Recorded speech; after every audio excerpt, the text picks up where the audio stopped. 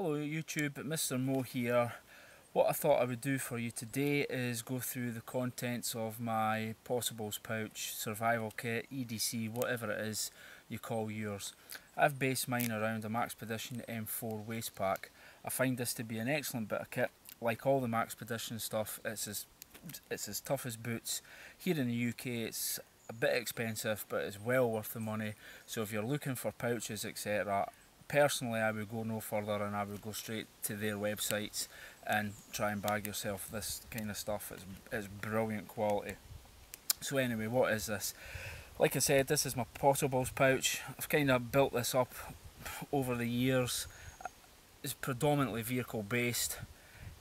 I've got a strap on it here that I can carry over the shoulder.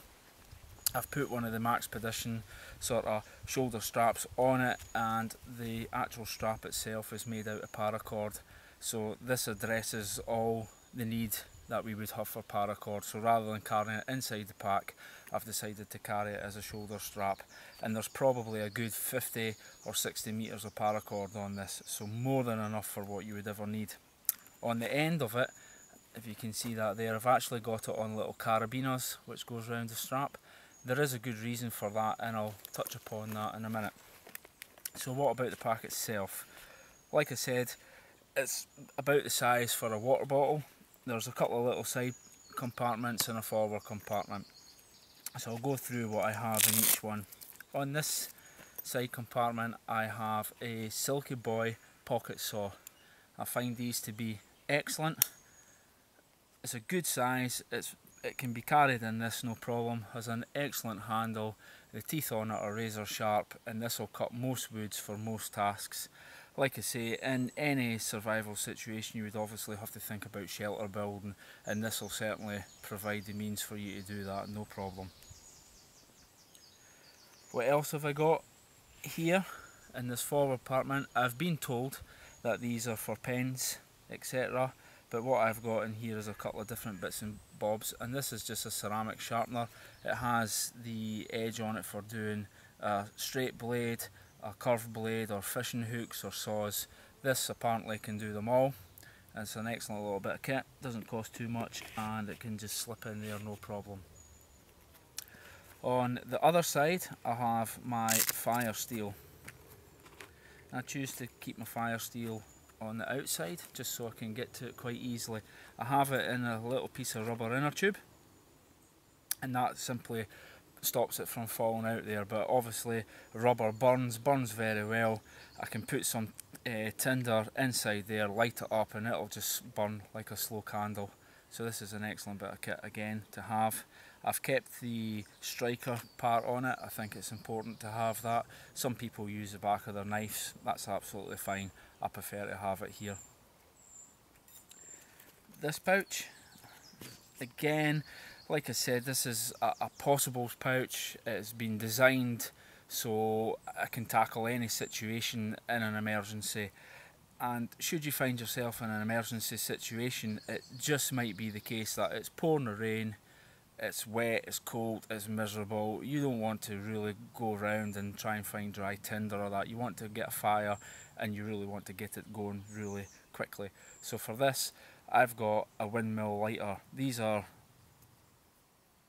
good. The tank here holds quite a lot of fuel, and it won't evaporate, put it this way. It's not like the Zippo lighters where you put fuel in and then a couple of days later it evaporates. This, once it's in, it stays in. It simply opens and goes away. Now it's quoted that this will light a fire in sort of 50-60 mile an hour winds.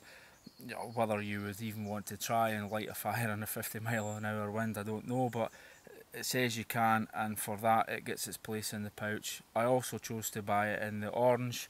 As you can see, if you drop it, it can be easily found. So that's what's in there. Along beside that, I have just a normal diamond stone for sharpening my knife, which we'll come on to in a minute. And that's, there's many of these on the market. I choose this one because it suits my needs. Okay, what else have we got? On the inner compartment, what I've got is where I fold down the back cover. If I unroll that, this is where I keep my knife. And this is a Nordic Super Swede. This is a fantastic lockable knife. Its disadvantage is obviously that it's a folding knife, however it has a very, very good lock on it, and you would be very, very surprised at the amount of tasks you can do with this knife out in the field. It is a Scandi grind, so it's perfect for bushcraft. It's razor sharp, and it's a fantastic knife to buy. If you can find them about, I would thoroughly recommend you purchase yourself one of these. Okay, moving on. We need, obviously in the field, we need to address water. So what I've got here is the Webtex Survivapure water bottle, and this actually has an inbuilt filter. Now this is good for 1600 litres of water, which equates to, I think it's 12 glasses a day for a year. So you're not going to run out of water. Remember, we're hoping that in a survival situation we're looking at 72 hours and then hopefully we're fine. So this is well worth its weight alone, and that's a brilliant bit of kit. I'll come on to that in a minute. Again, what else have we got in here? I have a Dutch pattern metal mug. Fantastic bit of kit. Goes straight in the fire, no problem. Simply put it down on the flames and it'll boil your water. What I would tend to do with this is, for in a really soiled areas where the water's really quite bad, I have a millbank bag in the back sleeve here. This sleeve is designed to put a belt through, but because I carry it on the shoulder strap, I put my millbank bag in there. And the millbank bag is basically designed, you can fill that up from the stream and you can allow it to drip down. There is a certain way you do it, and I will going to do a video on that at some point in the future. But basically what you do is you put that up and the water filters down. At this point, if you live in a really bad area, you can take your filter off, sit your mug underneath here, that'll be used to steady it, and it simply drips on down into the bottle, collects. This takes all the organic matter out of it, and then at that point you simply put your filter back on, lift it up. It says the initial use is when you pull this up, you squeeze the bottle 3 times just to get some water coming through that filter to take anything that's sort of been sitting in there for a while out of it. And it's got a non-return valve so the bottle doesn't stick. So that covers all the water purification, and like I said, I will do a video on that at some point in the future.